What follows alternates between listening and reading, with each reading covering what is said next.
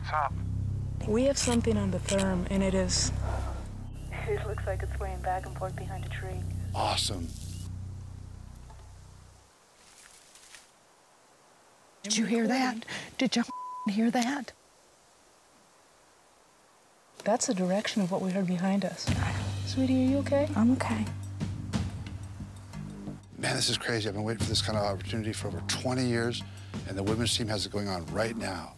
So we're going to try to sneak quietly over to Ranae and Missy and see and film these things for ourselves. There they are. Hey, guys. You still have it on the therm? I can't see it anymore. There's nothing out there now. It's like completely gone. You guys, Missy saw it first. She has not moved from the location. Tell them what you saw in what order. I just saw the top half first, and then it looked like it took a step to my left, so I could make the outline of one leg out. Whatever it was, it's not there anymore. Did it spot us and move on? Out here, we're only able to look at a little image on a tiny screen, so we need to hurry back to our base camp and take a closer look on a bigger screen.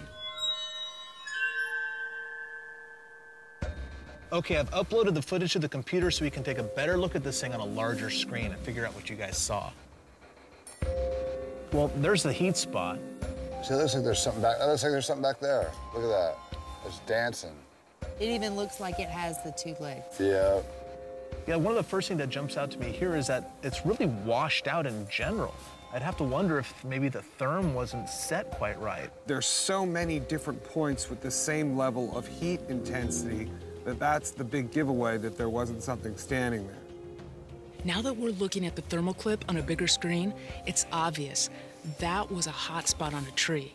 But what really sticks with me were those noises that seemed to be following us through the woods. Whenever we moved, it would move. Whenever we stopped, it would stop. It really felt like something was stalking us, and unfortunately, we never figured out what it was. You stayed in the same spot, and you didn't move, and you kept the therm on that area. So, I mean, it didn't turn out to be what you hoped it was, but you still did the right thing. I was excited. I thought we had something. Yeah, and I have to say, you're not getting the credit you deserve. When I held that therm and looked in the direction you showed me, I wasn't seeing all these other heat sources. I was seeing trees, holding it still, and then I would see that movement. This is obviously all Renee's fault.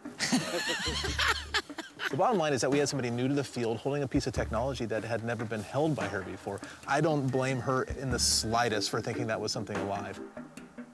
Well, we didn't get it on camera, but we did get a lot of witnesses coming down here, enough to tell me there are Bigfoots in Mississippi.